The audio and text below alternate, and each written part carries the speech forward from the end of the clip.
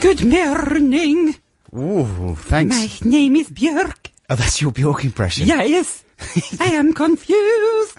What kind of Björk impression is that? I don't know. It's an early morning one.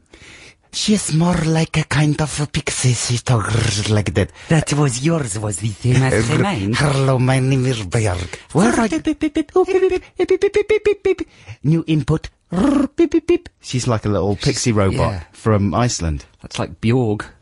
That's very insulting to all the people of Iceland who have their own distinctive accent. You can't really do accents per se these days, can you? They are of a piece racist. You reckon? Yeah. It's all racist. It's all racist. That's why when they remake Wallander, the famous European detective show with Kenneth Branagh, what country's he from? What are you talking about? Holland. Wallander, come on, it's the new sensation. Wallander from Hollander? Yeah, I don't think he's from Holland. He's from Switzerland or something. Swaziland? No, somewhere in Europe. He's the new Dr. Morse, Inspector Morse. And he does a good accent, does he? No, the whole series is set abroad in somewhere like Switzerland or Holland, but they all talk in English. Right, exactly. Yeah. But he's playing a Swiss man. Yeah. With Swiss friends, and he's not Swiss. I think I'm wrong about Swiss. It's somewhere around that general area. I didn't watch it all. Good fact. We got thanks. We're off to a good start. We're straight in there, armed with all the facts. But they just talk English, Right. which seems weird. That's the way to go sometimes with accents. Do you think? I think so. Yeah. You just locate it. You know, I mean, Tom Cruise. He's not going German in Valkyrie, is he? Isn't he? No. Not even a little accent? Not even a little. You see, that's going to confuse me. I want Germans to speak like this! Well, so do I. I agree with you, absolutely. You know, funnily enough, I've got some clips to play you a little bit later on, which pertains exactly to this. They can't just come in and go, hello, mate, I'm German. I know, but the German accent like this, that is considered quite racist. Well, this is my initial point. It's the beginning of this very rambly link. Well, you're right about the rambly link, and also about the racism of the accent. Accents are now racist. They cannot be done anymore. No, you're racist now. You are racist. You're more racist than me. Look at you in your tight dance. trousers. Ooh, we shall dance. While this next song plays, the Stone Roses Waterfall. She's a waterfall? Yes, she is a waterfall. That's inconvenient though, isn't it? Don't go chasing her. I mean, she's just going to leave a trail of dampness and destruction everywhere she goes, isn't she? Yes. That's very bad. It's all right. I wouldn't invite her round. Hey, listen, we've forgotten the basics so far in our links. To say, good morning, listeners. We're Adam and Joe. I'm Joe. I'm Adam. And welcome to BBC Six Music on a Saturday morning, if you've just tuned in. Quite a miserable Saturday morning. It could be the end of the world. Certainly in southern England, there are flood warnings all over the place. You're advised, if you're in bed at the moment, just stay there. Absolutely stay there. I wish I could have stayed there. Credit crunch Christmas, you don't need to buy any presents. We've established that. Not even to support the economy. Find other ways of supporting the economy. Get yourself a hot toddy or a hot dobby, if you've got a dobby to hand. Bad dobby, naughty dobby. Move over there, Dobby. My thighs are cold. And batten down the hatches. Batter down the hatches? Baton. Baton. Yeah. You see, that's another possible egg corn for me. Oh, really? Batter down the hatches, you say? Yeah, pour batter down the hatches. I thought it was a medieval war method. Right. Pour some batter down them hatches. Oh, I've got batter all over me! Oh my God! That's a joke for the under-sevens. That's a good joke. Thanks, mate. I'm under 7. Doing my best. Mentally. So yeah, we're very happy to be here, folks. Hope you stick with us until 12 o'clock. We have the resolution of Song Wars coming up in the next hour. We did songs last week about national treasures, figures of absolute love. I did Stephen Fry. I did Joanna Lumley, and we got sent an email during the week saying that there is a website about national treasures where they list these people. Oh yeah. Fry is very much on there. Lumley apparently isn't on there. Hasn't been nominated, and not a lot of interest in Fry. Disgrace. I'm not sure she's a disgrace. No, Maybe it's a disgrace, that. It is a disgrace. How dare you call her a disgrace? I wouldn't wade in there calling her a disgrace. What's your problem? She's lovely. I agree with you. Maybe people think, they're confusing her with her part in Absolutely Fabulous. Right. And think she's a sort of disgrace. Your song about her was unironically, affectionate. Yep. I decided to just be fairly straightforward about it. And I think a lot of our listeners, though, thought that you were taking out all the Michael out of it. Really? Yeah. Well, that's a good get-out clause, isn't it? Right. Maybe I was. For life. Exactly. Yeah. But you said, just before I die, my final words will be, only joking. It was just ironic. You said last week, though, after we played our songs, you said, "Oh, Adam, it looks as if you're doing quite well initially." But then Ben sent through some emails during the week, our producer Ben, that did not indicate that I was doing well at all. There was people saying, "Joe's song was brilliant. Adam's was really annoying." I was quite upset. Really? Annoying. I didn't see that one. I would have liked to read that one. There was more than one. Would have given me a midweek pick-me-up. There was more than one. No, I mean, annoying is the worst thing to be, though, isn't it? Well, listen, we should say to the listeners that we are getting, because we're getting quite a lot of emails, and our emails are beautifully written, generally, wouldn't you say? The people who write into us. Yeah, they're articulate. They're properly structured letters. They got full stops. Maybe we should encourage handwritten letters That's a in good ink idea. pen. Don't you think? That would be even more elegant. And then we could certainly guarantee to read those ones. Absolutely. Out, as long as they weren't obscene or incredibly boring. But as a result, we do read every single email we get. That's why we're getting them in during the week, sent to our homes, because we don't have time to read them during the show. And now I've forgotten what I was talking about, so I'm just going to have a little bit of a nap. That's fair enough. Yeah, but the only problem with the whole situation is that I get to read how annoying my song is. Anyway, you'll find out for yourself later on when we announce who the winner of Song Wars is going to be. It should be quite a tight race this week, I would think. And of course, later on we have Text the Nation and some more great music to play. Is it my free choice now, Ben? This is a little bit of a MOR smash for you right now. I heard this song first when I was about 9 years old, and I was on an aeroplane, and I was flicking through the stations on the aeroplane there. The Muppets?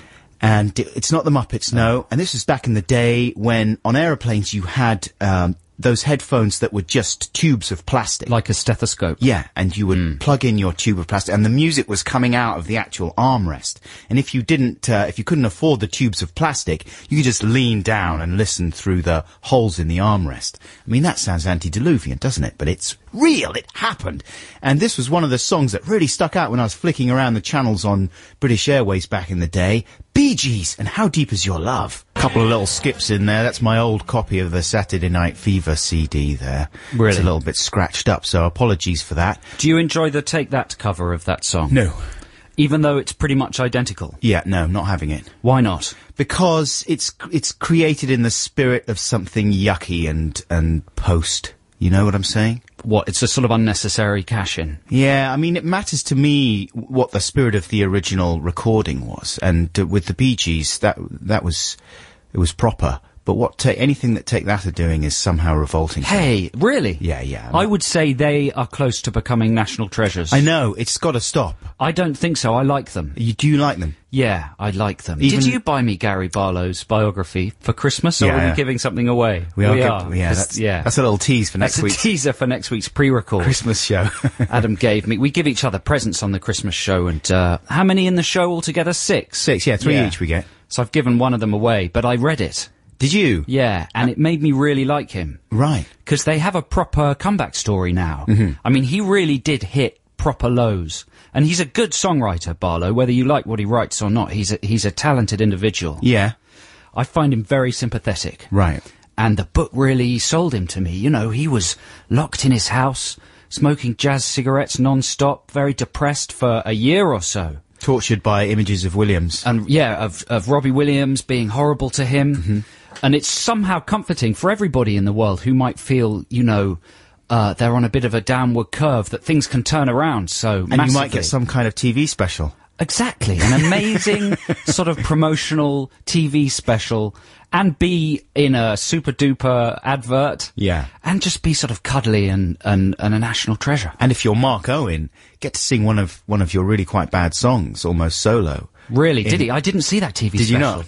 Did he sing The Green Man? No, I don't know if it was one of his solo ones. I'm not sufficiently familiar with That was my Mark Owen impression. That's very good. Thank you very much. Mark Owen, That's a bit cruel, isn't it? No, you know, I mean, I don't mean to be unnecessarily horrible about Take That, but I mean, it's hard to get excited about the music, though, isn't it? Yeah, but it's quite easy to get excited about the personalities. Their chummy grins. Well, that's okay. Fair enough. I wish them well. And it is nice. It certainly is nice to see them bounce back and have a bit of success. And to see Williams with his tail between his legs coming back and wanting to be in the band again. Does he want to be in the band again? Does he really? Well, that is an amazing turn up for the books, isn't it? Yeah, there's hope for everybody. After the arrogant years. Yeah. Well, there you go. Okay, it's time for an exciting Christmas trail now, listeners. Check this out. Darlene Love with Marshmallow World. Again, a revolting and impractical way of looking at the world. It would just be appalling and sticky. You could toast it over a hot fire, though. That would be nice. You could toast it. Yeah, you could toast. You could just take a flamethrower to the couch. Maybe the world is being toasted over a flame, though. Thanks, Al Gore. Global warming. Thanks very much, Al. Nice point there, Joe. This is Adam and Joe here on BBC Six Music, and, there's a little thing. What's it called? The text scroll. Yeah, if you're listening to this show on a digital radio or on a radio with a kind of readout thing, they scroll information about the show in letters, That's like right. a ticker tape panel. So you know what you're across your listening to. radio. And we've been quite taken aback by the bit of text that someone at the BBC has chosen to use to describe this show that apparently rolls across people's radio screens. It says what? What does it say? It says something like music and idiotic chat. Idiotic chat. Like, what's the deal with that? Maybe the person that wrote it was being affectionate, right? And thought, oh, well, we admit ourselves that our chat... I don't. There's nothing idiotic about my chat. Yeah, but sometimes we admit that we have shortcomings as DJs every now and again. Might. But, to have someone else say that is a different thing.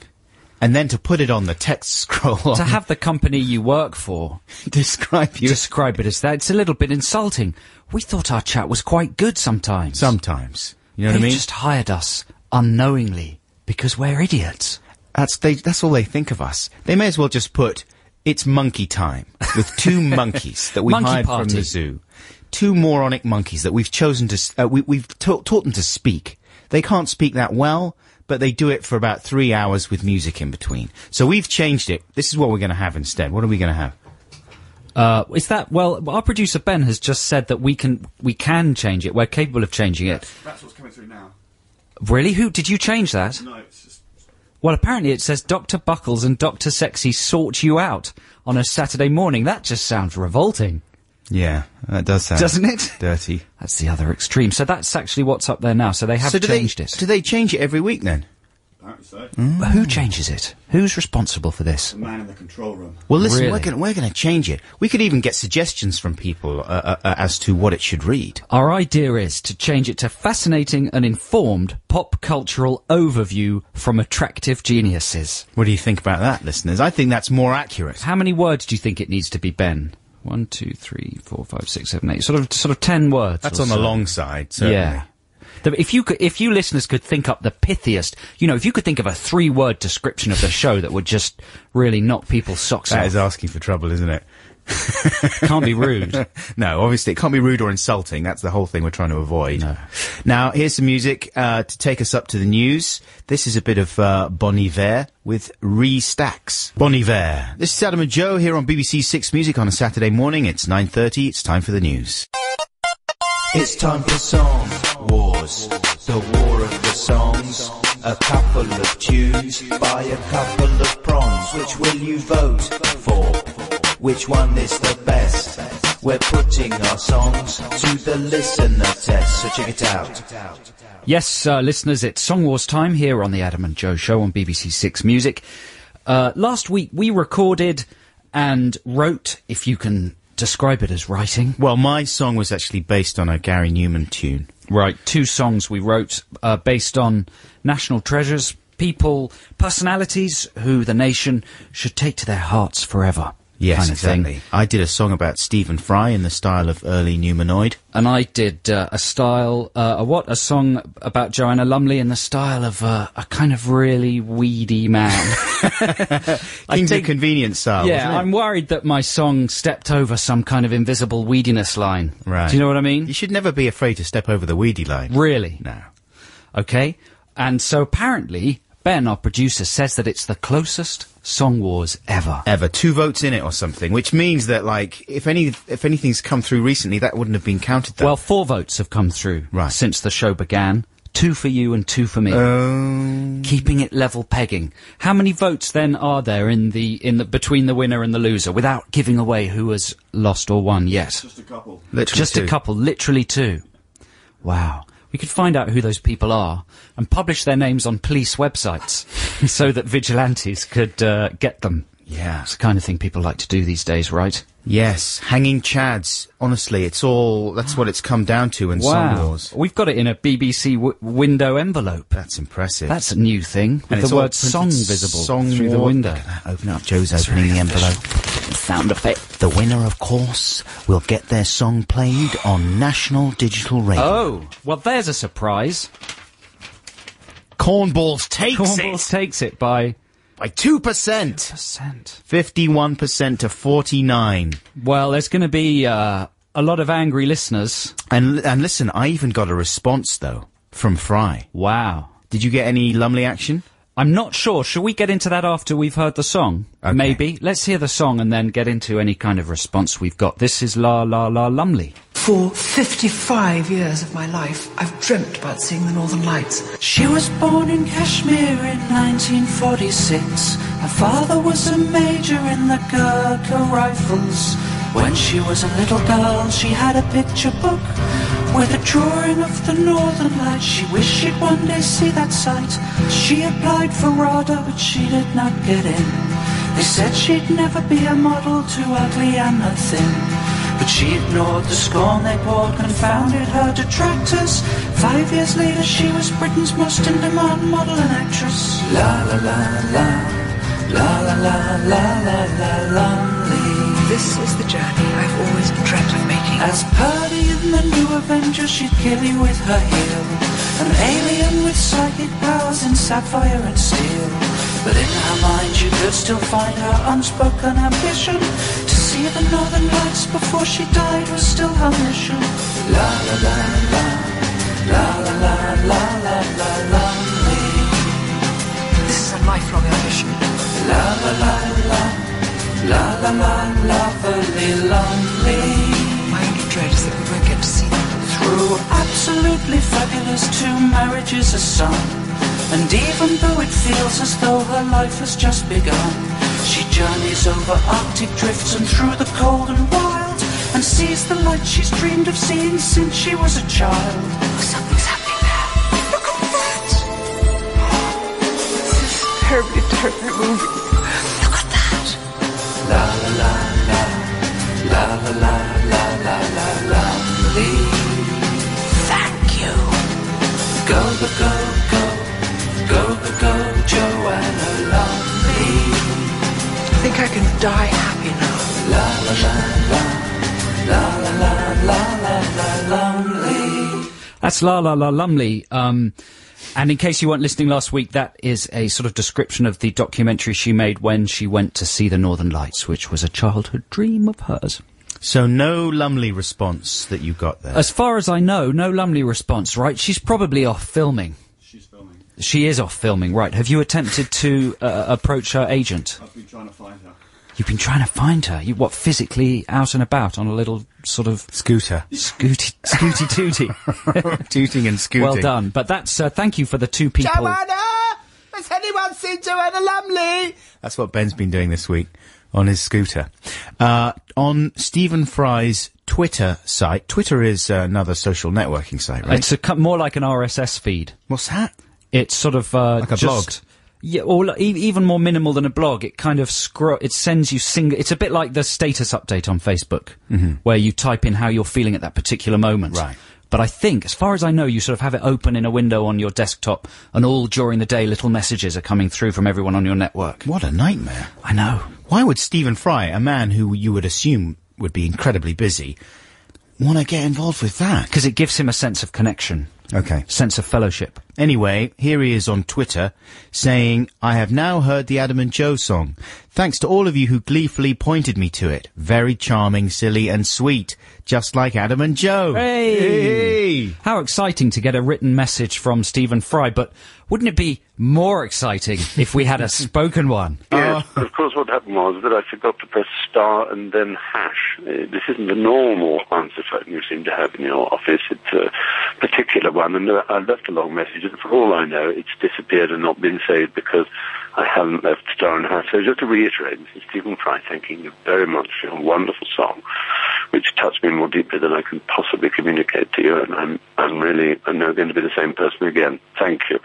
You expended luscious and extraordinary talent on me, and I don't feel in the least bit worthy. Joanna Lumley, on the other hand, was very, very worthy.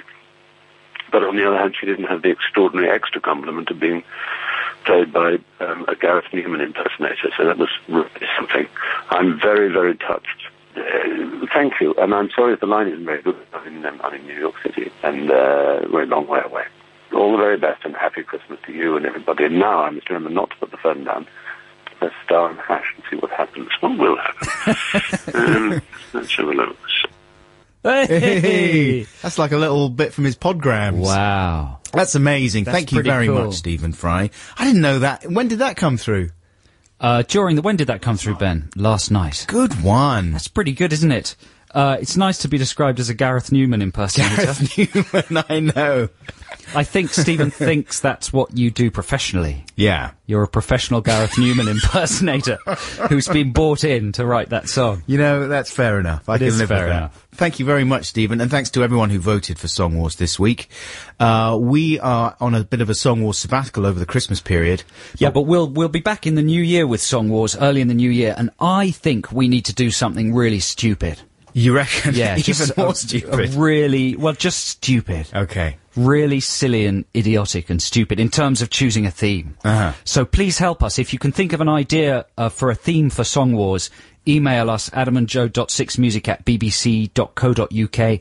Every single suggestion will be read and carefully considered. Yeah, so what should we sing about for the first Song Wars of 2009? If you can provide us with a musical style, and also, ideally, you would give us a kind of raison d'etre for the lyrics, beyond the theme, wouldn't you say? It's always helpful. The more rules, the better. The easier it can be, the better. Exactly.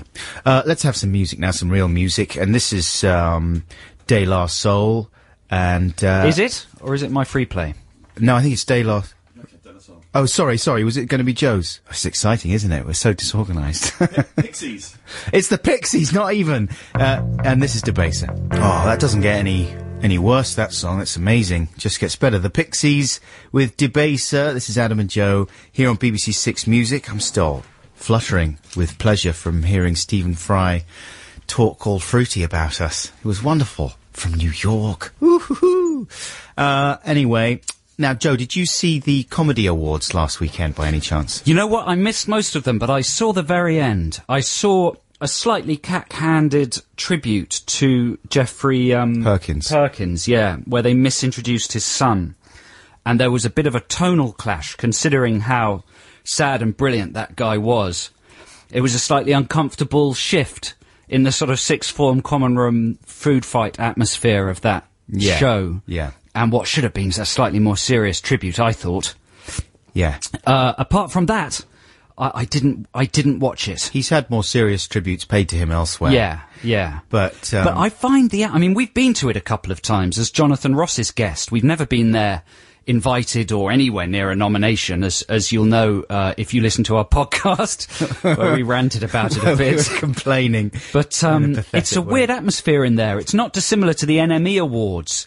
It's a sort of awards ceremony where it's perceived as so uncool to sort of be nominated for it or care about it. Right. It'd be so uncool for the award to actually mean anything, that the whole thing has, at its centre, has a sort of atmosphere of cynicism and carelessness that sort of negates the event, weirdly. It strips away all the pretensions of comedians, basically, who would like to think that they don't care about things like awards, and regularly take the mick out of that kind of thing. Right. And then suddenly they'd be nominated, and they're like, hooray, we've been nominated! But then simultaneously being Exactly. cynical. Yeah, and unsure which gear to be in. They want their award cake and eat it, And it brings out, it's interesting because it sometimes shows you the kind of real unvarnished character of some comedians. Well, there's lots of heckling. Yeah. I mean, the whole atmosphere was completely undermined by one person last week. And I was watching the show, and it was very hard to tell where these shouts were coming from. This is Kevin Bishop, wasn't it? Yes, exactly. The guy Kevin in Bishop Star Stories. was over on a table in the corner, and he'd been nominated, I think, for his own programme, The Kevin Bishop Show on Channel 4. And the atmosphere was already queasy because of Angus Deaton, right? He was taking over from Jonathan, who was unable to do the show this year. And Angus was clearly very nervous, as you would be, right? It's a big gig for him, and he's only just emerging from the, scars of a scandal. Jail. Yeah, from scandal jail. And so he was out there, and, why would you want to do that gig? That is a horrible, hosting that show. Unless you're someone like Alan Carr, who probably would do it with aplomb, and just mince his way through it and laugh it off. He wouldn't mind. But Deaton clearly had a little bit too much invested in doing a good job. And he does do a good job. He's a good autocue reader. Yeah, he's good. He's good all round. But I don't mean that as an insult. No. He's genuinely a really good autocue reader. Absolutely, that's a skill. And he looked really like he was about to cry a couple of times. I mean, maybe that's not right. Maybe he was absolutely cool as a cucumber. But to me, perhaps I was projecting my fear watching him, and it made for uncomfortable viewing. And then, gradually throughout the show, you began to hear these shouts and heckles that reached a crescendo when they played Ricky Gervais's acceptance message. Right. Because Gervais won... Did they win for the Extras Christmas special or something? He got heckled.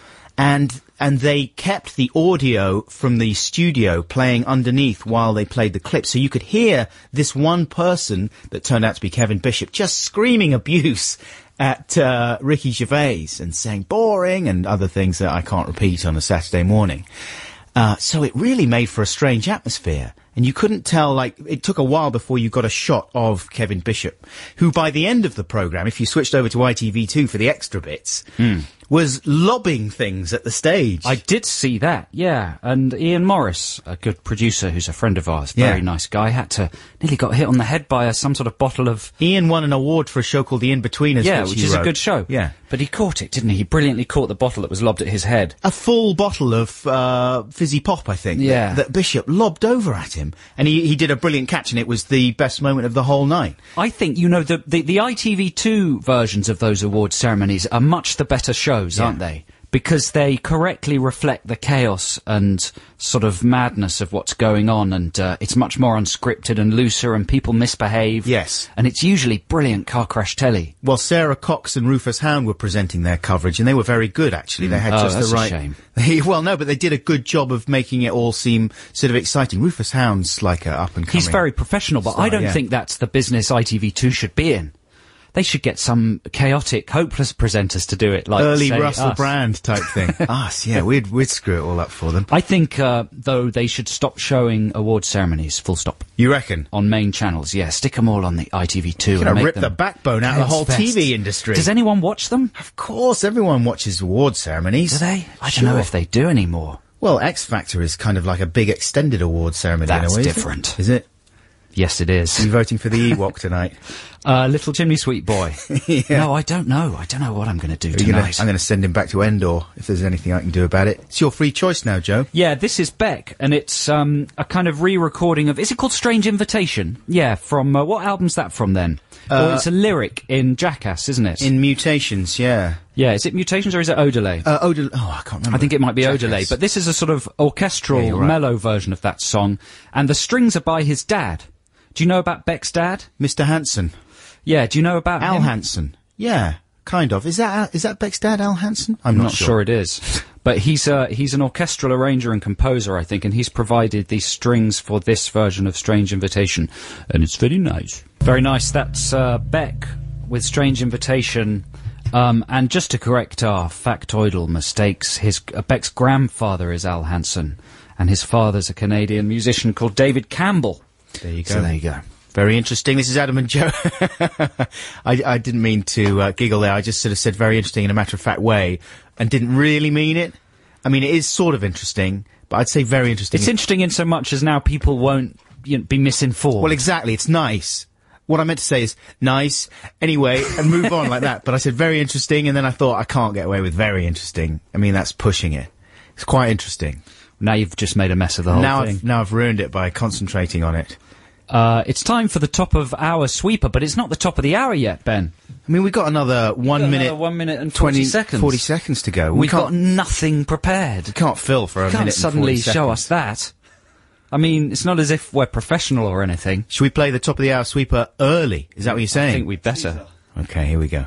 This is the voice of the big British castle. It is the top of the hour. Ooh, that's wonderful. I got so bored with the last hour. I'm glad it's gone. Now here's the new one. It's exciting and it's new. How do you do? I mean, that holds up well, doesn't it? Yes. Is it just because this is music from our era and we're determined to think that it does hold up? I don't well? think so. I'm still convinced that the Human League are a historically important band, and I remember seeing them on one of those clip shows where they were treated as a sort of weird one-hit wonder phenomena. Right. And I think that's disrespectful. I think they're Phenomenon, a of course it would phenomenon. be. Is that what? Did I say it wrong? They are a single Oh, phenomenon. I see. Okay.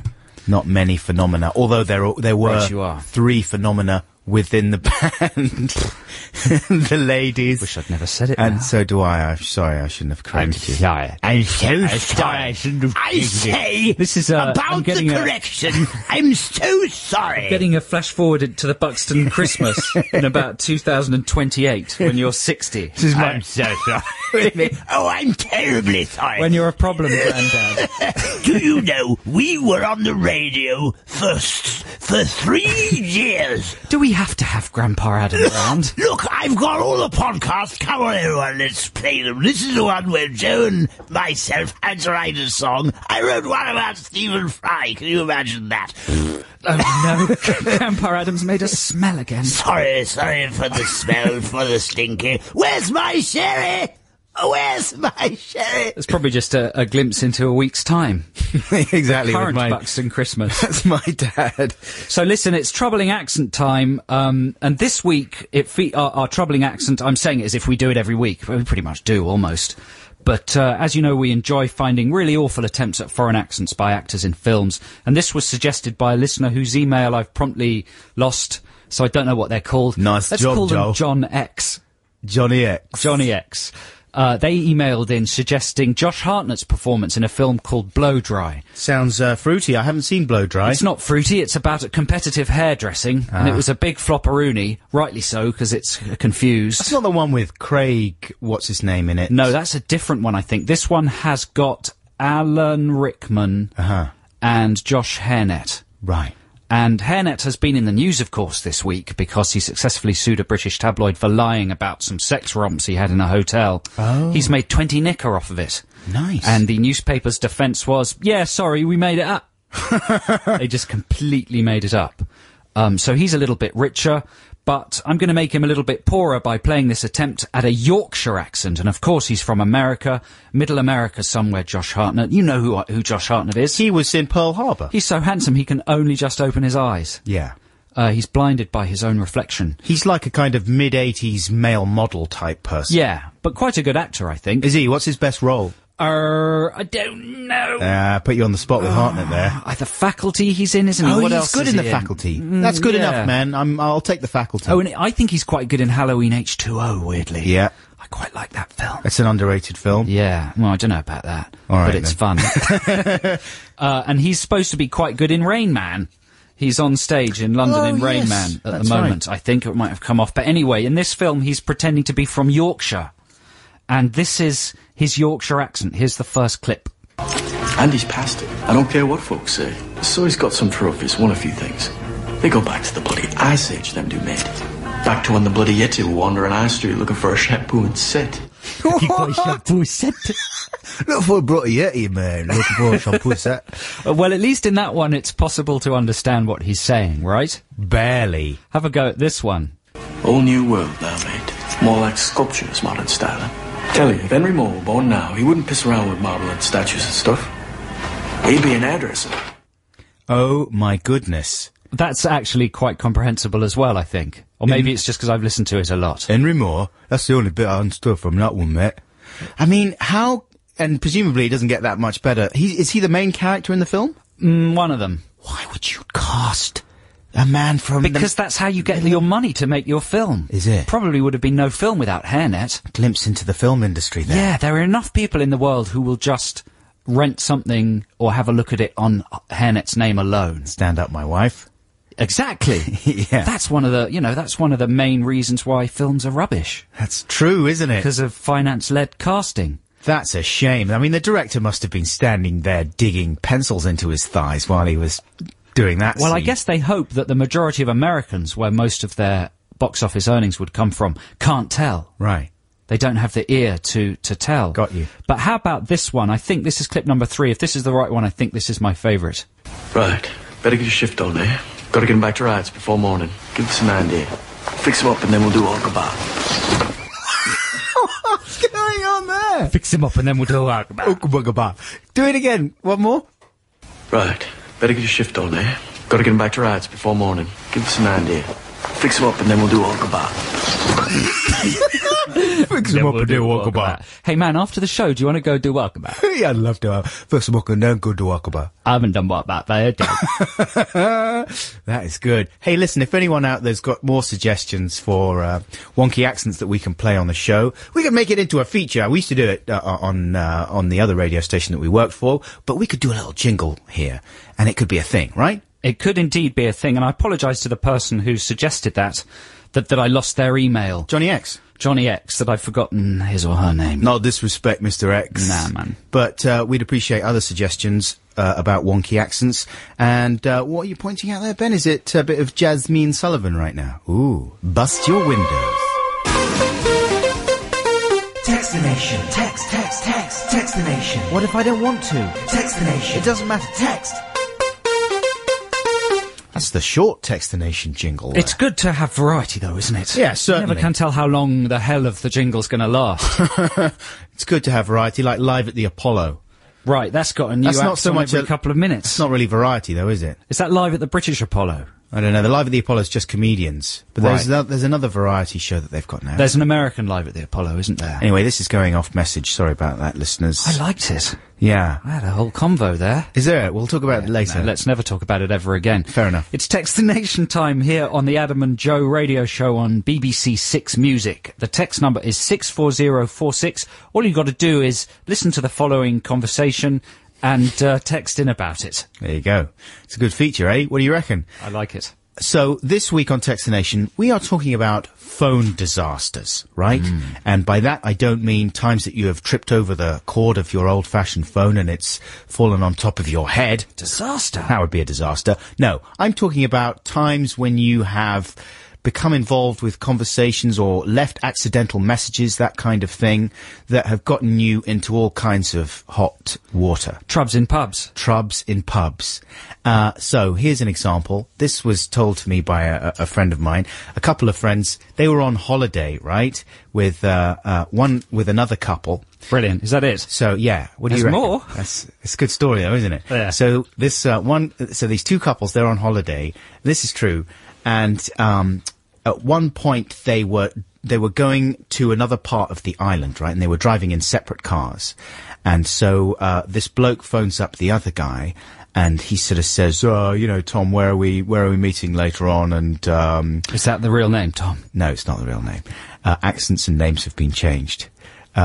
His real accent was like his real name. Yo, Ricky. Yeah. We got me. Yo, Ricky, what's up, my boy? No, I'm disguising. Hello, Tom, because that sounds completely like that was his name, and that is how he spoke. Hello, Tom Bowler. No, it's not. I promise you it's not, otherwise I'd get in trouble. Tommy Knockers. Hello, it's Stephen King, this is Tommy Knockers. Tom Bowler. It's Julian Rifflesworth, and we're supposed to be meeting later on. No, and so he leaves a message, right? And then, after he leaves the message, he starts having a little bitching session with his wife about the wife of the other guy. Ooh. Just sort of saying, like, what's Marge doing? I mean, gosh, she's being annoying today, isn't she? Yeah, why doesn't she shut up? Why can't we just, like, make a decision and stick to it honestly? Marge, just made that one up. Just plucked it out of thin air. Tom and Marge. I love them all. Tom and Marge. This is true. You're undermining the trueness of the story.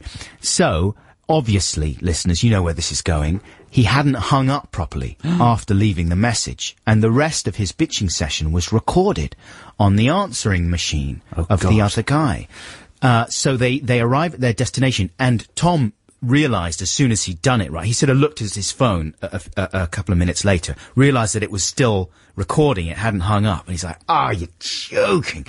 So he hangs up, mortified, dreading the moment that he arrives at the destination where they're all going to be reunited. So he arrives there and gingerly does a little bit of questioning. He realizes that the guy hasn't listened to his message yet. So he's seriously considering just saying to the guy, could you just not listen to the message that I He's just left? considering saying that or saying it. Well, he's considering saying it when the guy picks up his phone and starts collecting his messages, starts listening to his messages. So the bloke is watching him listen to the message preceded by the bitching session about his wife. Luckily, they were sufficiently good friends in this case for it not to be a cataclysmic falling out. And the other guy had to admit that his wife actually was being quite annoying. But it was pretty awkward and embarrassing. One of those things that happens on holiday. They were sufficiently good friends that they got over it and it wasn't the end of the holiday. But it made me think like, I mean, that was lucky in that case, but I'm interested in people who've had more disastrous, similar incidents with phones, answering machines, that kind of thing. Who've got themselves into terrible trouble. I nearly got myself into terrible trouble once. Really, this was a long time ago, and it involves a little bit of low-quality name-dropping. I may have told you this story before. But do you remember when we met Gail Porter, I think, way back at the South Park party? When right. That was the South Park the movie. This was years ago, like 10 years ago. And it was around the time when Gail had just had her bare bottom projected on the side of Big Ben, if you remember that, for FHM magazine, I think. Anyway, she was a charming young woman, and we met her at this party, and we got on very well, actually. She's really nice, Gail. Haven't seen her for ages. Anyway, basically, we were having quite a flirty time, I don't mind telling you, right? And I went home and I told my wife all about it, because I was actually she was my then girlfriend, now my wife. Am I making this confusing enough? And so I said, I'd met Gail Porter at this party. She's really nice. And my wife got quite jealous. My girlfriend, as she was then, got quite jealous, which I enjoyed, yeah? And then a few weeks later, I got a phone call. And I hear, hi Adam, it's Gail here. How you doing? I'm like, oh, hi Gail, how are you? And I was really thrilled, right? So to be called by Gail, you know, we'd exchanged numbers. And I was like, yeah, oh, great to see you. How have you been? And I was really overexcited, clearly, on the phone. It was my girlfriend doing a Gail Porter impression. No. And she was only joking. No. But I fell for it because it was quite brilliant. A good impression. Wow. She was like teasing me that I would be phoned by Gail at home. But I completely fell for it. And I was so mortified when I realized that I'd been so badly busted, and there was no way that I could excuse how enthusiastic and excited I was, that I just hung up. Did you live with her at the time? No. No, we weren't living together at that point. Things took a little That's bit a good tactic. Hang up. I just immediately hung up. Thinking I couldn't time. think of anything to say. Can this textination be broadened to all communication problems? You know, like if you send a really ill-advised email. Well, we could do that, yeah. I mean, we're sort of, we could save that one for another day. Really make that a different segment. No, let's because broaden these people's stories might be a little long for a text. Sure, okay. So feel free to email as well, adamandjoe.6music@bbc.co.uk if you've got any stories of dropping yourself in it on the phone, or having phone embarrassments or disasters. And the text number, if you feel you can be pithy enough, is 64046. Right now, here's a bit of music. The welcome return of Travis. This is Song to Self. This isn't Travis at all. We're going to play that a bit later. This is Talking Heads. And this is my free play. A lovely song from More Songs About Buildings and Food. This is The Good Thing. Talking Heads with The Good Thing. That is a wicked song. That was my little free play there. Hope you enjoyed that, listeners. This is Adam and Joe here on BBC 6 Music on a Saturday morning. Yeah, we were talking last week, listeners, I don't know if any of you remember, about egg corns. Oh, yeah. Now, describe what an egg corn is, Adam. Well, a good example of an egg corn... Well, an egg corn is so called because the word acorn is sometimes misheard. You know what? I'm going to do it. Your answer's too long. I'm going to do it. Okay. It's a misheard phrase. There you go. Yeah, something you've misheard and missay. So some people have emailed in with some quite good ones. Earlier I was saying batter down the hatches was one of mine. But it's batten down the hatches. Baton, yes. So you put a baton through some hoops in order to secure your hatch. Yeah, is that right? You find like a majorette, you nick her baton, and you use it to secure the hatches. Stick it in your hoops? Yeah. Well, sounds filthy. There you go. So here's a couple of emails we've had. This is from Phil Watson. He says, a few years ago, I was diagnosed with cancer. But I'm totally okay now. One of the many tests was a scan. Before the scan, I had to drink a barium meal. That evening, I overheard my wife on the phone telling people how I was getting on, and that I'd had to have a Bavarian meal. I let her continue the mistake for ages before correcting her. It really cheered me up, and it's still the only thing I'm allowed to ridicule my wife with in public. The barium meal is so they can trace the progress around your bloodstream, isn't it? Exactly. Here's another one from Nick Sidney, who says, I wanted to share my new favourite egg corn with you. Recently on a phone-in to Gary Crowley, a listener told Gary that the guitar solo on a Small Faces song was, that's an icon classic. That's icon classic. That's a good one. It's absolutely icon classic. That is good. And then here's another one from Emma Goodrum. And, blah, blah, blah. I also have an egg corn for you. Until my honeymoon 3 months ago, I thought that, quote, the whole kit and caboodle was actually the whole kit and caboodle. I used to think that as well. Yeah, it would be nicer if it was a kit and caboodle. Because you can imagine how comfy a kit and caboodle would be. Yeah, I used to imagine a kitten, says Emma, tangled in a ball of wool. That's right. For some reason, caboodle became wool in my head. I exactly know what you're talking about. Yeah, I think that's absolutely right. A kitten caboodle would be a lovely thing. I'd just like to see it on a card. We'd very much like to hear any other egg corns you've got. Do send them in to us on the email, please. And what's the text number as well for people? 64046, is it? That's from memory after a year and a half. Very good. That's not bad, is it? That's not bad. 4 and 5 numbers. I still can't remember either the text number or the email. The email's easy because the dot comes where you think the at would be. So when you want to say at, just say dot. Adam.Joe. No. Idiot. That's not an at. That's an and. Come on, try it. Adam and Joe at... No, you said at. When you feel yourself wanting to say at, go dot. Adam and Joe dot BBC. Right, and now you feel a little sense of excitement that you've said the dot. That's your cue to say the at next. Adam and Joe dot BBC at 6 Music. No. Adam and Joe dot BBC. I've forgotten it now. What is it? Adam and Joe dot 6 Music. It's the station. Right. I so nearly swore then. Because I'm so passionate. I so nearly said a bad word. Yeah. What did it start with? It started with an F. The F one? It was the fire truck one. The F-bomb? Yeah. Wow, that would have been very amazing. nearly. That would have been curtains for us. Try it again. Adam and Joe dot 6 Music at bbc.co.uk. Yes! Yes! Woo! It's 10:30, time for the news. Hold steady there with Stay Positive. Who are they then? Do you know anything about them? Bellowing. Yeah, man, they were big news last year. Really? Yeah. Are they good? They are got good. Integrity. I think they do have integrity. They're sort of old blokes, you know? They're kind of our age, yeah. And they, for years had sort of straight jobs, and then they decided that they were just going to be in a band. They were big musos, loved Bruce Springsteen, all that kind of thing. So they just got a kind of band together, and they rock seriously hard. Good. Well, that's good info. Apparently that single's been rescheduled for a December release. Mm-hmm. That's this month. Yeah. Due to the lead guitarist, Ted Kubler, being hospitalised with pancreatitis. Oh dear, that doesn't sound good. I mean, they're quite hard living, hard drinking boys, yeah, so they should take care of themselves maybe. They're a little bit old, but a lot of their songs are about excessive behaviour in one way or another. They sound like they're having a good time. Their gigs are apparently legendarily incendiary. So there you go.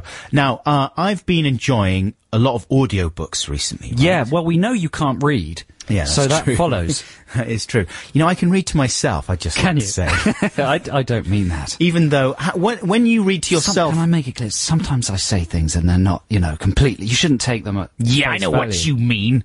You mean I can't read properly? Can you? Not really. No, do you read aloud in your head? Like, when you're reading a book, can you hear the words in your head? Yeah, kind of, I guess so. That's the sign of a bad reader. Is it? You're not supposed to... I've never really thought about it. You're not supposed to... I did a speed reading course years ago at school, and it was teaching you how to, scan the words of a page. It didn't teach me nothing. But one thing that did stick with me was the guy saying, if you say the words aloud in your head while you're reading, then you are reading much too slow. I don't. You don't? No. And one of the things about speed reading is that you don't say them aloud. You just scan them with your eyes and you kind of absorb key words here and there and you miss out. Who would want to speed read? Well, exactly. Stupid thing to do. I like to make books come alive in my head, giving the different accents to the different voices, that kind of thing. But this is why you listen to audiobooks. Well, they're brilliant for listening to in the carbles, aren't they? They're great, yeah. I mean, the great thing about audiobooks... When I say carble, I mean car. Not the actual place. No, but it's a fun juxtaposition. That wouldn't be so fun, would it? But if, you know, the great thing about an audiobook is that imaginative element is still very much intact, you know. And they're lovely when they're read by the author. Yeah. I noticed I was recommending to you the Steve Martin autobiography, Born Standing Up. It's a brilliant little book. And I notice you've got it there on audiobook. Yeah, you recommended that to me, and that's one of the best audiobooks that I have purchased. It's really great. I mean, he's obviously a talented actor, Steve Martin, so he does his book, which is very well written as well. He's a good comedian as well. Total Justice, and it's amazingly good. It's such a brilliant dissection of the comedian's art, and it's very touching, and it's interesting as well, whether you're a Steve Martin fan or not.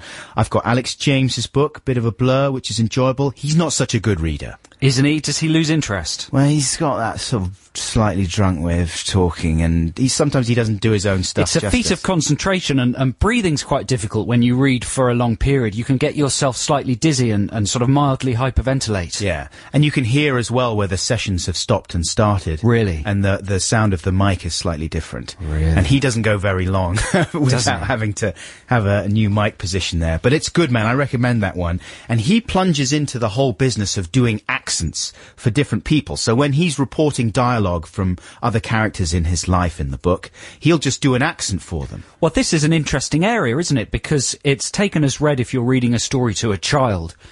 You'll bring it to life by doing all the voices. And the accents. Yeah, that's half the fun. Yeah, exactly. Sometimes it gets confusing remembering which accents you've assigned to which character. It's one of the skills of the reader. Yeah. But as you get older and the subjects of the books you read become more mature, do you still do the voices?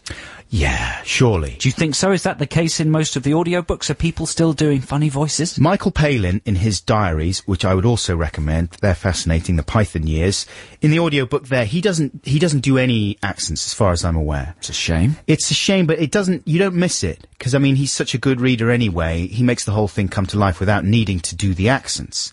And you don't mind, because it's like, it's more sort of journalistically right or correct in some way. Do you know what I mean? Not to do the accent for some reason. Well, this is like what we were saying about Wallander, isn't it? Yeah. But with Alex James, for example, the tone is quite silly and over the top and frivolous anyway. So a daft Mancunian accent that he will do for someone doesn't seem that out of place. Can I just say Wallander, the Swedish detective? He's Swedish, not Swiss. Swedish. It's easy to get Switzerland and Sweden mixed up because of the SW there. But I was also listening to John Sessions reading Armageddon by Max Hastings, which is all about the battle for Germany, 1944 to 45. And that's obviously a more serious book in a lot of ways, a historical novel, and not a novel, but a historical account of that period in Germany's history. And, serious stuff. But John Sessions throws himself wholeheartedly from quite an early stage into doing impressions of many of the key players, right? And he's obviously a very gifted impressionist, John Sessions. So it's not a stretch for him. But it's quite a shock when you first start hearing him do it because you don't expect it. Here's an example. This is an American accent that he does for, I think it's one of the people that's not famous. It's Trooper... what's he called? Trooper John Thorpe. This is just a bit of reported speech, and here's Sessions doing the accent. Trooper John Thorpe wrote in his diary, "And Jerry gives himself up to us in a cabbage field. The water is running out of his clothes, he's covered in mud and shaking with cold and fright." So yeah, he's going... Is he South African there? No, he's from New York. So is he now? I think he is, yeah.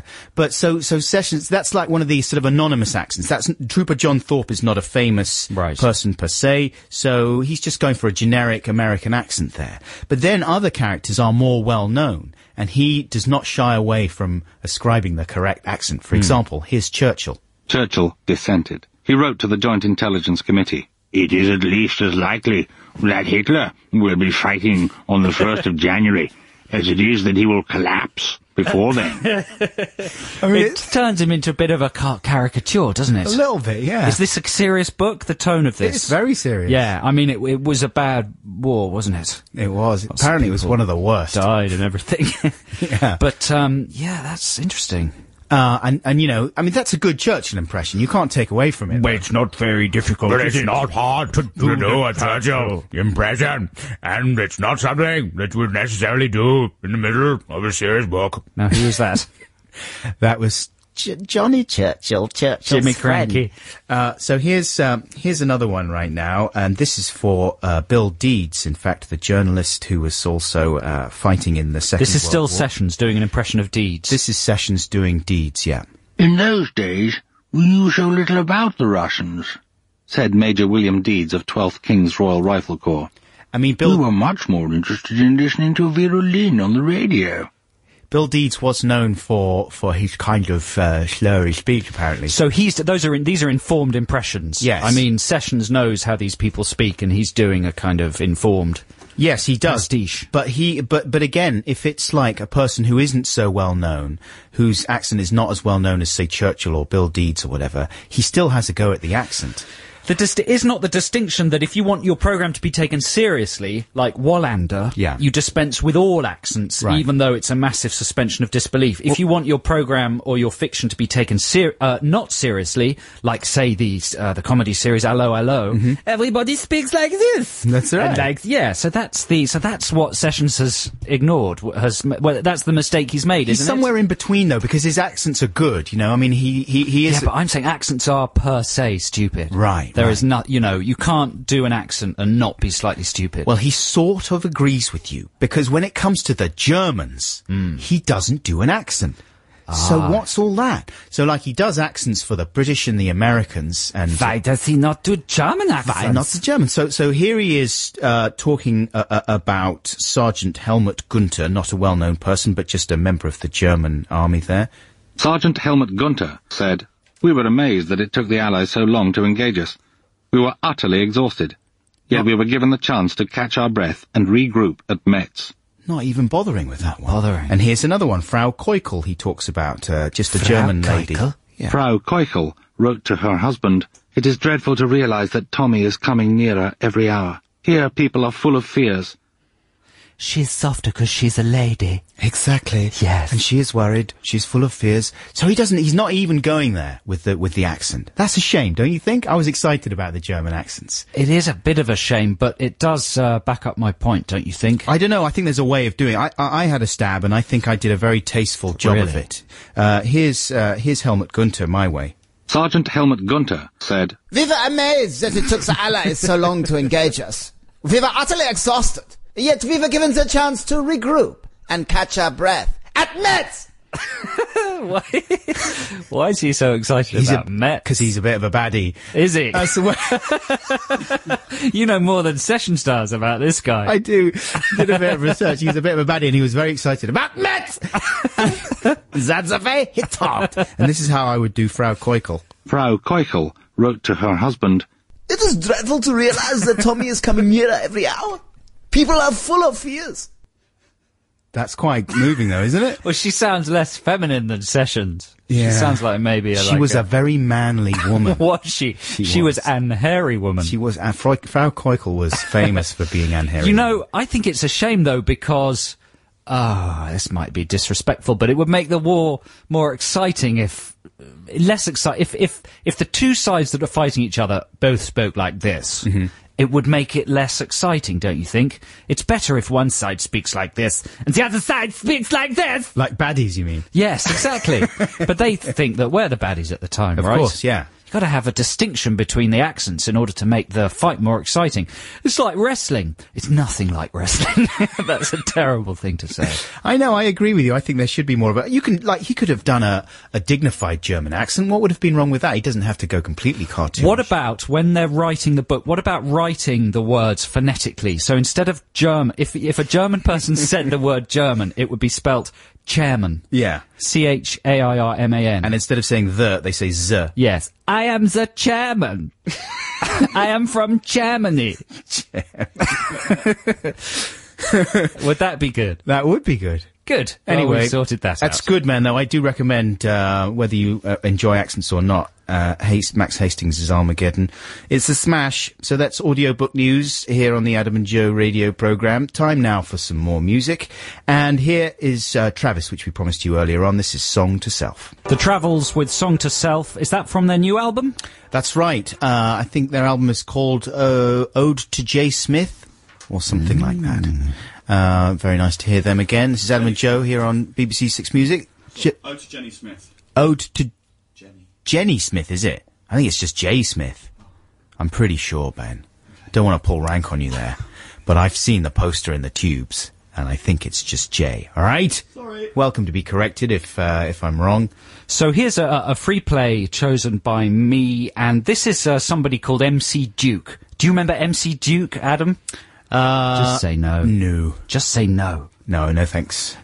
He was a rapper, is a rapper.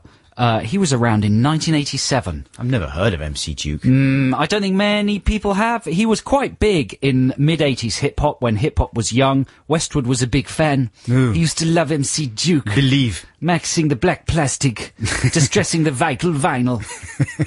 But MC Duke was the UK high-tech breaking and Bobby popping. Hello, my name's Bobby Popping. The UK high-tech breaking and body popping champion, and he was kind of movie obsessed, is the good thing about him. He was keen on using samples from films. He's not a brilliant rapper by today's standards. When you hear him rap, you might think it's crap. Yeah. But you'd be forgiven. But remember, this was 1987, over 20 years ago, when British rap especially was nascent and kind of cringeworthy and slightly awkward. Yes. But he is vindicated by his use of movie samples. He released an album called Return of the Dread-Eye, which had exactly the poster for Return of the Jedi on the front. He had another album called Organised Rhyme. Nice. Which was a brilliant bit of wordplay for 87. But this is his single called The Final Conflict. And listen out for samples from Omen 3, The Final Conflict, starring Sam Neill, the least strong of the Omen trilogy, in my opinion, and a candidate to be remade. I would like to remake Omen 3. Do you think that would play? I don't remember what the story was, even. Oh, he's in the White House, was he? Yeah, exactly. It's got a brilliant shotgun execution. Yeah. Oh, one of my favourites. Right, it's even, what's her face? Ruby Wax in it. Isn't Ruby Wax playing the secretary who opens the door and triggers the gun? Oh. I think very possibly. I might be remembering that wrongly. That might just be a dream. So it includes a sample from Omen 3, also Peter Gabriel's Games Without Frontiers, and RoboCop, and it ends with a brilliant Highlander sample. So think of those samples to pull you through the difficult bits of rapping. This is MC Duke with The Final Conflict. He blew the whole place up. Ed 209 at the end there, was it? Very possibly. Shooting the guy over the model of... From Robert Cop. Yeah. That's good, though, don't you think? That is good. Well, it's not good, but it's entertaining. Yeah. And for 87, that was some seriously good rapping. He was like the MC live, what do you call it when you battle, like the battling champion? Battling man. Yeah. Battling the champion. End. You know, I found my books of CD singles during the week. I used to buy quite a lot of CD singles and we put them in. Do you do that at all organisationally? How do you do your CDs? They're on shelves in alphabetical order, are they? They're not enough. They're by genre. By genre? Yeah. And not alphabetically ordered within the genre? No. Do you find it easy to find things that way? Yeah. How many have you got? About 10,000. Right. I don't have so many, but the CD singles are in those weird books, zip-up, filey books. Yeah. And, man, it was a real treasure trove. Absolutely treasure trove. Of stuff that I haven't listened to for ages. And luckily I found a whole lot of hip-hop that is in radio edits. Clean versions. Because as a hip-hop fan, I find it difficult to select stuff to play because of all the swearing. Swearing, bad language. Yes, bad language. And very nasty about ladies. No, the way I do it organisationally is I've got them on shelves, and the ones I like most, I've got at head height. Really? Yeah.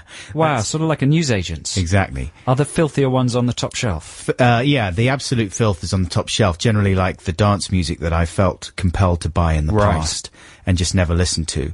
I've got that, like all the Goa trance compilations. What's at foot level? Foot level is compilations that friends have made for me, and you don't also like your friends no, I very do. much. I just like crawling.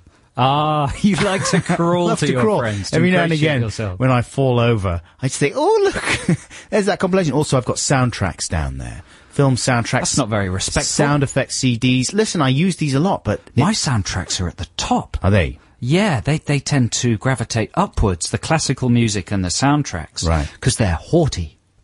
They're high art. Yeah. My bottom shelf would be CD singles and video games. No, CD singles I've got on the very top shelf, along with Really? Goa Trance, yeah. CD singles. CD singles on My the top CD shelf. singles are on the top shelf. Listen, are we going to do any Textination That stuff? wasn't a racist accent, by the way. It was just... where would it be You've from? got to be careful. From a place where I have a batata. CD single. That was... Excuse me, I heard you say that. I thought it was very racist to people from a country. Where is your country? I don't know, it's called Serbia. Serbia now, is it? No, Serbia. Oh, Serbia. Yes. You're not nowhere near Serbia. Serbia. We should do... Is that what you were getting at? We should do some Textinations. Let's do some after this next track, why Ben, not? our producer, you didn't find that amusing at all. You were just looking worried and bored during that. It's time for some Massive Attack now, I think, isn't it? Massive Attack. With Safe from Harm. This is Adam and Joe here on BBC Six Music. We're in the midst of Text the Nation. Should we have the jingle, Ben? Text the nation. Text the nation. What if I don't want to? Text the nation. It doesn't matter. Text. Yes, Text the Nation this week, listeners, is all about terrible disasters you've had when trying to communicate with people on the telling phone. That's right. When you've been rude or forgotten to hang up or that kind of thing. Correct? Yeah. Have you ever had any butt call problems? Do you mean, what are they called? Gash calls? Slash calls? You know, sash calls? I call them butt calls because if you, if a person has their phone in their back pocket and they accidentally sit down on it and it dials somebody's number and then you've got like a direct line through to that person as they just wander around. Yeah, my mum does that a lot. Right, and because I quite like it. It's live from inside her handbag. It's nice, isn't it? And sometimes you get little snippets of, have you got that in blue? Yes. My son, he's on BBC Six Music. He's a disgrace. I'm so ashamed of him. Thank you very much. Bye. You think that's what my mummy would say? Yeah. How rude. How very rude. How rude. I've never heard anything salacious on a butt call, though, and I often listen. I sit there and listen for minutes and minutes before hanging up, just hoping that something sexy will happen. One time, the most fruity thing I ever heard was someone having an argument with their girlfriend while they were looking for a house. Well, listen, you might be preempting stuff that people have sent in. Okay, let's have a listen. In fact, that story might be better than what's been sent in, but it's not, because there's some great stuff being sent Brilliant, in. man. You got out of that man. really well. Yeah. Okay, here's one from Clarkey in Liverpool. I phoned my mutually childish friend whilst on my lunch, and without giving him a chance to say hello, I did an impersonation of Ben Kingsley from Sexy Beast, quoting that particularly offensive line. Which particularly offensive line? There's a lot. They're all offensive. Yeah. This was followed by a pregnant pause on the end of the line. He said he would phone me back. He later told me that he was in his car with his wife's parents and my phone call diverted through his speakers for all to hear. Oh, bad one. Bad one, Clarkey. That happens. You know, a thing that often happens is when a person obviously assumes they're going to be speaking to someone if you phone their mobile and someone else picks it up. I mean, that happens a fair bit, doesn't it? My dad, sometimes, when I phone his mobile, at a certain time, like he expects calls from us only at a certain point in the day.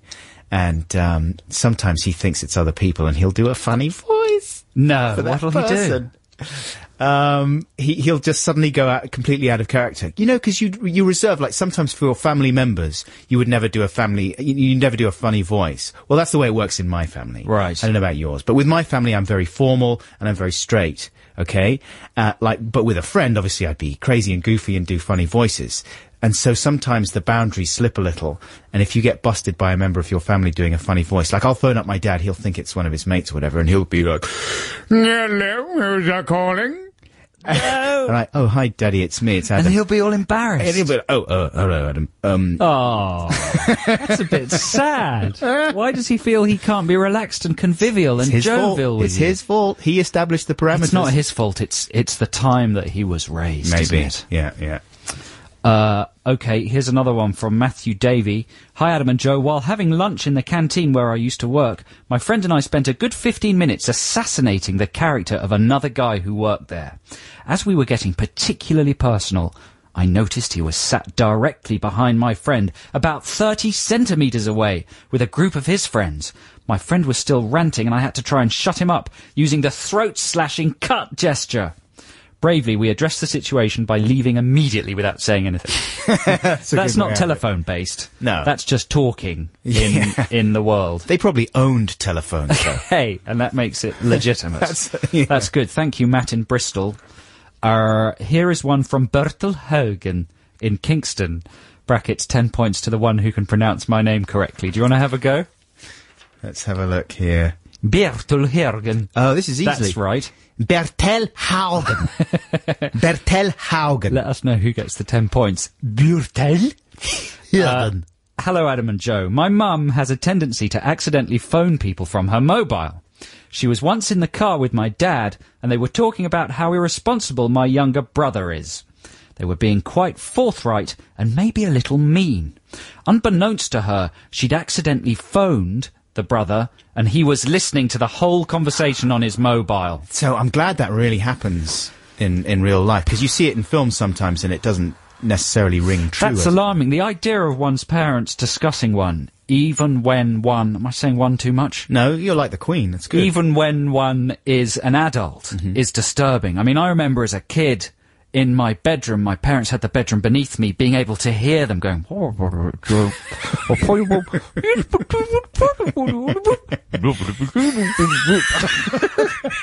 I would be, oh God, what are they saying? What have I done? What do they think of me? Do you remember that at all? Yeah, man, through so the that's the sort of conversation. modern telephone equivalent. But with the... This thing just perfect. I mean, he looks like a real response. Do you think Joe's gay? I think he was gay. Maybe if you send him to his fish, he's really phone it.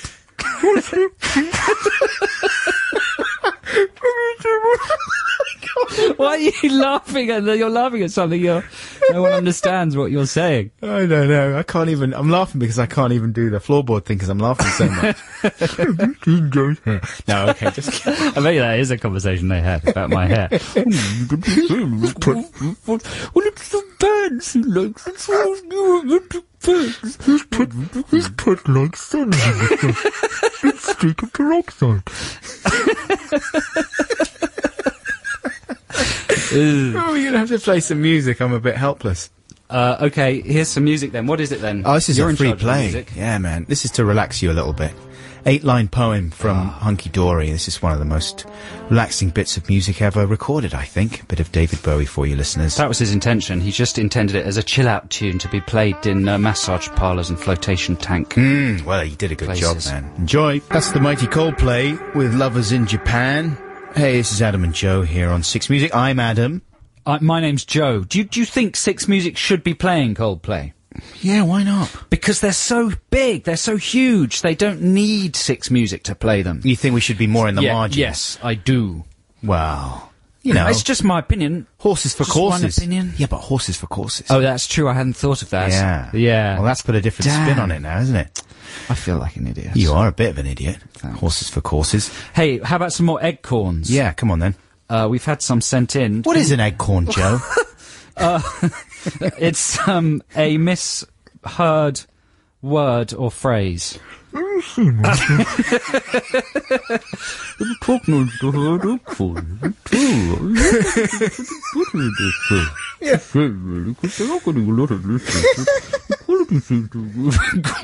Why is that funny? I don't know. Okay, more eggcorns. I was once playing, this is from Ray Wake. I was once playing a word game with my now husband Chris on a coach to Switzerland.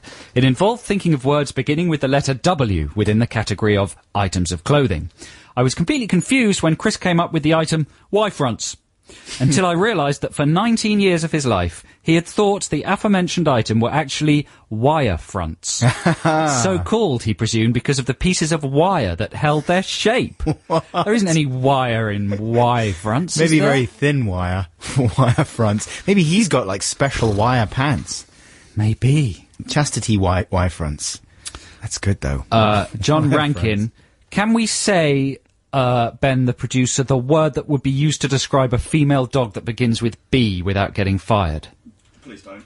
Really? I said it earlier on, though. What if I say it in the hip-hop phraseology? Biatch. You can say that. You just said that. Well, we've done it now. Biatch. Go on then. Okay, because that's, yeah. Okay, this is from John Rankin. My wife has a friend called Lindsay, who thought that the Prodigy's Smack My Biatch Up was called Smack My Big Chop. Well, it should have been. It should have been. She's right, because the way it was before was a disgrace. All right, so those are the ones I've pre-read before reading out. I'm now going off. You're going map. into uncharted territory. I'm just going to the ones now that our beautiful assistant, Charlotte, has just labelled egg corn. Okay, here we go. Guy Bradshaw. Dear Adam and Joe, not sure if this works written down, that's not promising, but my friend is always making great gaffes when he's at his most serious. He was once making a serious point in a debate and referred to a phone-no-nominon. A phone-nominon. Phone-nominon. A phone-no-nominon. A phone-nominon. That's a fascinating phone-no-nominon. He was later reading an article out and pronounced peninsula as... No, I can't say that. But you can guess that it has the word penis in it. There you go. Nice. Cheers, G. Bradshaw. Thanks. Just a bit part of the male anatomy. It's not a big problem. Well, why you can't be ashamed of something that God has given you. Well, exactly. Especially... Or whoever. Other deities are available. Oh, I thought you meant someone else had given you one. Who else? Me. Santa. I don't know about your private life. Hi guys, this is from John Cox. A friend and I thought for years that Paul McCartney was singing Zippy's Having a Wonderful Christmas Time. Zippy's Well, that's a different area of Eggcorns, isn't it? Misheard song lyrics. Yeah. There's a bottomless... Is there a word for those? There must be. I don't know, musical eggcorn. Yeah, that is a bottomless pit, isn't it? Oh, here's a good one. This is from an anonymous texter. Can we, if we have an anonymous texter, can we read the phone number out and then listeners who want to know their name can call them? Is that good? No. All right. It's been vetoed. A former colleague of mine, feeling somewhat persecuted at work that day, turned to me for support, pronouncing, "I'm being made a space goat." An evocative image, I think you'll agree. A space goat. That's very good. Well, don't forget that we've got Text the Nation as well, still open if you've got any phone disasters that you've been involved with. We got 3 more here. I'm afraid we're not really being inundated. No. Some Text the Nations work better than others, you know. Apparently. But this is one of the good ones. Positive, nice little positive spin. Thanks, mate. Put on the end there. What now? Is it free play time? Oh, I thought you were holding them up in a tempting way, but no, let's have a little free. No, we've done my free play. We've got Aztec Camera for you right now, listeners. Enjoy this to take us up to news time. This is Oblivious. Roddy Frame and Aztec Camera with Oblivious from the past. Yeah. This is Adam and Joe on BBC Six Music, by the way. I'm just filling with a quick identity stab. No, it's nice, man. Nicely done. Thanks. I'm just polishing off my sandwich here. I got an egg, mayonnaise, and bacon sandwich from the calf this morning. It's a calf that I've frequented a couple of times, and each time I've got stuff from this particular calf, I have not enjoyed it. Was it freshly made? It was freshly made right in front of my eyes. Really? Which calf was it? I can't tell you, obviously. On Regent Street. I'm not going to tell you, but it was a calf, and I'm not going to go there anymore, obviously. Right. But I've got this whole sandwich that I've got here. I'm really not enjoying it. I mean, it's not the worst sandwich in the world, but it's not that nice, but I'm really hungry. So what do? Am I going to throw it away? How would you commit yourself to the whole sandwich? Would you just eat it anyway, or throw it away and then go for something later on? That's the thing. You're saying it's completely on that line where, you don't know whether to eat it or not. I could eat the rest of it, but I'm not going to enjoy it that much. There's only half an hour of the show left. I wouldn't eat it. Get a bit hungrier and then buy something nice from somewhere nice on the way out. Do you think really enjoy it? Yeah. And send it to children in need.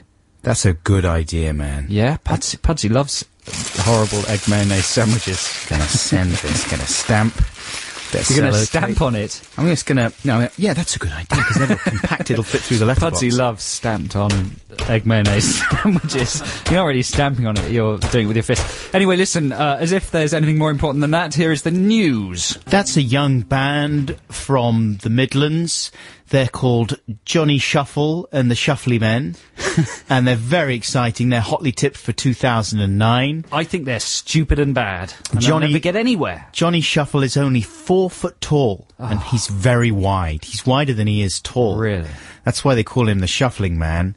And the rest of the Shuffling Men, until recently, worked in the porn industry. And this is the first album that they've made with their clothes on. And it's very exciting. That was called Brown Sugar from the new album Here Come the Shuffly Men, which is out next January. None of that's true. That's not true. That was Rolling Stones with a bit of Brown Sugar. The title was correct, though, Brown Sugar. Yeah. So listen, an interesting thing has happened with Text the Nation. What, nothing? Kind of. But there were sort of 2 prongs to our interactivity this morning. Well, it went kind of eggcorn and... Exactly. Yeah. And to be honest, the eggcorn thing has overtaken the whole calls gone wrong Fair thing. enough, it happens. But here we go. Here are a couple of calls gone wrong that are fit for reading. This is from D in Preston. I work in a social services call centre, and I had someone on the phone, and then she just disappeared. I shouted out to everyone in the office to see if they were having problems with their phones, and they weren't. I was told I must have pressed a button on my phone, and I said, I haven't read this before. It could just be like a non-story. I was told I must have pressed a button on my phone, and I said I couldn't have done because I was scratching my bum at the time. At this point, the woman... Hey, that was exciting.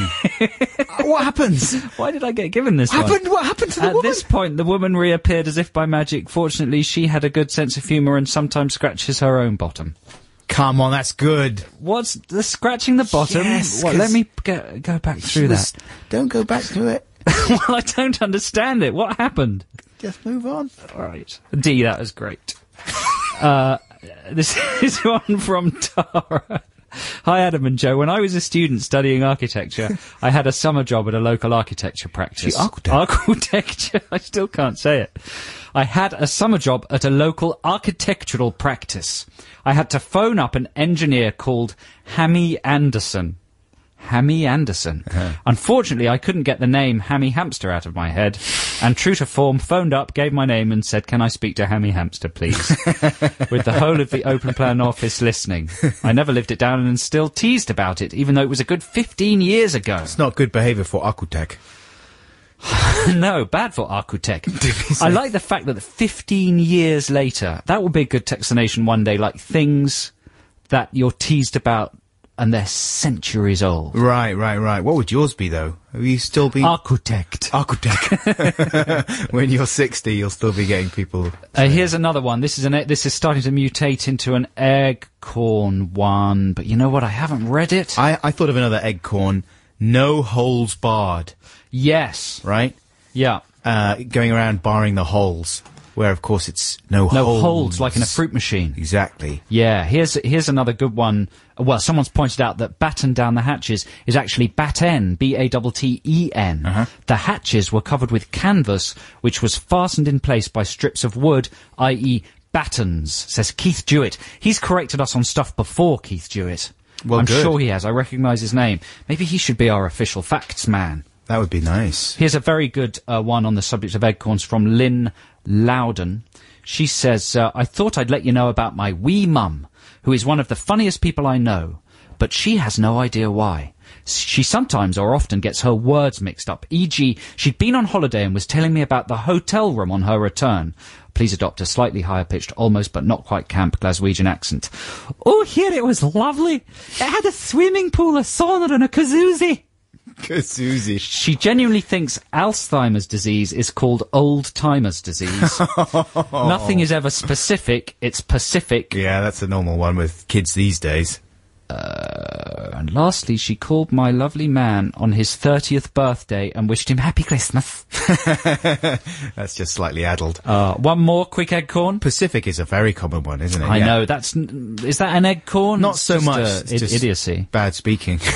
Dear Adam and Joe, this is from Nancy Burns. A couple of years ago, this is a good one. I went to get some photos developed while on holiday in Slovenia. When the man asked for my name, I said Nancy, because that's my name. When I went back the next day to pick up the photos, I found he had written Nazi on the front of the pack. I didn't know enough Slovenian to explain, so I just said thank you and left. I'm still a bit embarrassed. Nazi. That brings everything rather beautifully full circle. Here's the music now. This is the Noisettes with Wild Young Hearts.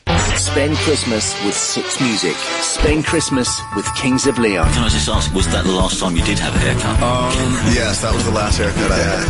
Actually, my hair is attached to this beanie. When I take it off, I've got a shaved head under here. Bruce Dickinson, Bob Dylan, Lily Allen, Nemo, Sean Keith. Merry Christmas, everybody! Dave Pearce, Lauren Laverne, Craig Charles, Elbow. It took us a while to learn. The less is more rule, didn't it? Yeah. Stephen Merchant, Don Lesh, Huey Morgan, Adam and Joe. Oh, you know, architects, and they're measuring up. They've got those weird architects. Do you know the architect? Christmas on Six Music. That's weird, isn't it? It's a bit weird to come out of a trail of us. I'm not complaining, Ben. I think it's... I'm not being personal. No, it's just a weird phenomenon. Yeah, to come out of a trail of us giggling like a couple of idiots. We had a little reverb on the end of the giggle there as well. It's sort of super cool giggling. Christmas giggles. Wow. That's what you got to look forward to. We should have it's a kind of meta effect, isn't it, reverb? It pushes you out of the moment and makes you look at it. We should have that function during the show. Well, Moyles has got that kind of Does thing, he? doesn't he? Like if we say something that we're particularly pleased with. Can we do that? Can we add effects on the desk here, Ben? We'll give it a go. I'm not serious. I'm serious. I'm not. Come on, Moyles has got to #1 doing that kind of thing. Thing. I think it's a fun thing to do, you know, and Mark and Lard used to do that as well. I mean, that's a DJ staple, is to have fun effects on the mixing desk there, and I think we should do that. 2009, that's what you got to look forward to. New effects. You think more sort of widgets and bing bongs on the show? Yeah. Funny effects like more that. sort of George Lamb style features and... Yeah. That's a good idea. That'll be popular. I think it will. Yeah. Come on. Come on. What now? It's your free play now. Is it? Is it really? So this is The Far Side, and I was talking earlier about finding all my little CDs, CD singles, and finding some clean versions of hip-hop songs. The Far Side are very difficult to play. And I often, when I'm choosing my free plays, I listen to a song and think, oh, this is going to sound brilliant. And then about a minute in, they say a dirty toilet word, and I think, oh, you idiots, you've ruined your chances. You've let yourself down.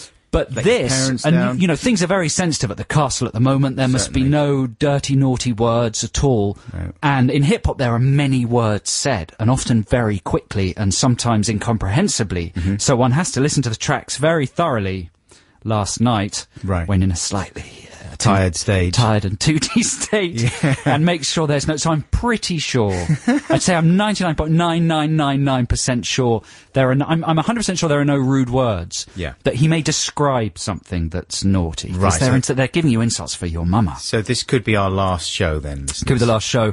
It does sound as if he's talking about the other person's mama having nipples so long that they drag on the ground. But luckily, you just said that, so if he says it, it's not like... Exactly, and plus he says knuckles. Knuckles. Yeah, and someone having long nipples would be absurd. And sexy. Would they be sexy? Like really stringy long ones? Like National Geographic-like ones, yeah. Can we have the song? This is The Far Side with Yo Mama. It's clean!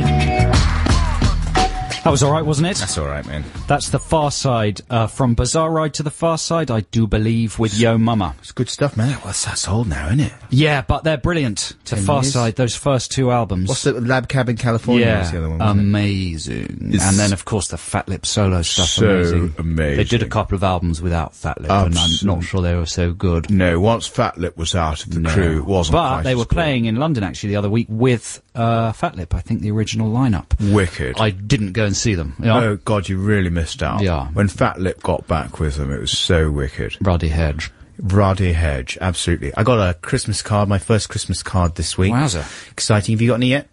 I think I've got a couple of corporate ones. And it said on it, Happy Season. Right, because it might be insulting to someone of a non-Jesus worshipping someone secular. persuasion. You know, if someone is passionately Happy secular season. and they get a card that says Happy Christmas, just the seeing the word, the name Christ. How dare you! Don't put that in my face with a robin underneath. How dare you! You've ruined my season with just reminding me about that whole thing in the barn. How dare you! I'm going to phone them up later on and complain. I'm taking this card, I'm taking it to the person who sent it to me, and I'm going to shove it down their throat! I'm going to tear up the pieces of your Christmas card. I'm going to make you eat them to teach you a lesson that I don't want to be reminded about him all the time. I hate you! I hate you! Scrappy-Doo! You've offended me! I hate you! So luckily that didn't happen because they just put Happy Season. Man, that was quite cathartic, wasn't it? Yeah, it was. And also, the other ones you get are Happy Holidays. Right. What's your favourite secular holidays. greeting? Enjoyable time. I would put on. And what would be on the card? Enjoyable time. Just, close up of some tinsel. No, that's too specific. Right. Just maybe blank. Blank. Yeah, Just no, white. a watch. A watch. A watch. Enjoyable time, exclamation mark. Right. Focus the attention on time itself. Yeah. Rather than why it could be that you're celebrating that time. Yes. Take it away from that. That's a good idea. Or be happy, brackets, on your own terms when you like, close brackets. Or what about going completely the other way and being very specific? Right. Have a good time, Jesus died for your sins. Yes. Why are you worshipping Christmas if you do not believe in Jesus? I hope you burn in hell. Yeah, that would How be about good. that? And what would be on that card? Somebody burning in hell. Satan. Very graphic. Yeah. Satan with a little Robin Redbreast on his But that's shoulder. not so good, is it?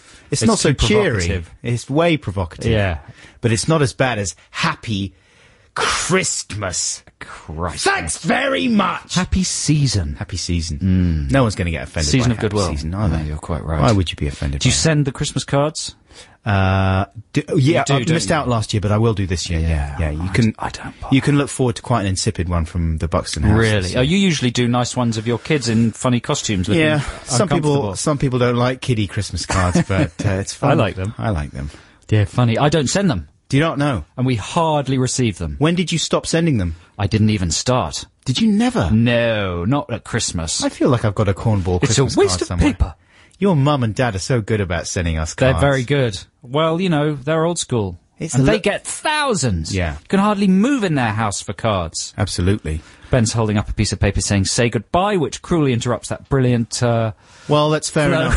Fair enough. Now listen, right, listeners, we do have to say goodbye. We also have to remind you that our next couple of shows are pre-recorded, but they're good though. But they're Christmas crackers. Next week is our our special present giving show. We get drunk during it, but little bit. I hasten to add that I got slightly drunk because I don't really drink, and I had some champagne and it all went wrong. Couple of but I glasses. hasten to add we pre-recorded it in an afternoon, even though it'll sound like evil though. I said evil though. That was my true nature slipping out. Freudian. Even though I am evil. It was recorded during the afternoon, so it's not as terrible as it might sound. Check it out. It's good. And don't forget, of course, to download the podcast. It'll be available sometime on Monday. Right now, don't forget to stay tuned for Liz Kershaw. That's the last thing you don't have to forget. And now it's time for a bit of Velvet Underground, I think, before we conclude. Have a wonderful Thanks week. for listening. Thanks to everybody who texted and emailed. We will see you live again in a couple of weeks. Take care. Love you. Bye. Bye.